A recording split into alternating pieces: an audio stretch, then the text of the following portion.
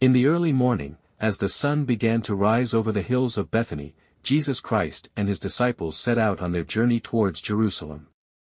The road was dusty and winding, bordered by groves of olive trees and the occasional fig tree, their leaves rustling gently in the breeze. As they walked, Jesus felt hunger gnawing at him, and in the distance, he saw a fig tree, its broad leaves promising the sweet taste of ripe figs. He approached the tree, expecting to find fruit beneath its lush foliage. But as he drew closer, he saw that the tree was barren, its branches devoid of any fruit. Jesus gazed at the fig tree for a moment, and then, with a voice full of authority, he said, "May no one ever eat fruit from you again."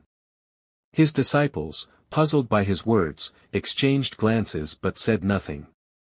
They continued their journey to Jerusalem, where Jesus spent the day teaching and challenging the practices of the temple. Later, as they returned along the same path, Peter noticed something unusual. The fig tree they had passed that morning was withered from the roots up, its once vibrant leaves now shriveled and lifeless. Astonished, Peter pointed it out to the others and said, "Rabbi, look! The fig tree you cursed has withered." Jesus turned to his disciples and said, "Have faith in God.